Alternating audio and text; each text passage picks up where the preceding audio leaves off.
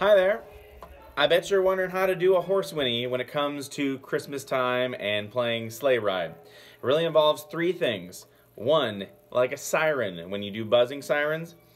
The ability to go high or to go higher than lower, all within the same buzz.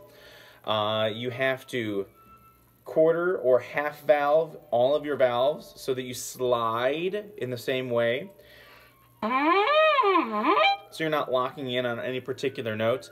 And third, you have to shake the instrument just like this, like Old-Timey Vibrato by Doc Severinsen, except you do it fast enough that you bump up and it jostles the note around.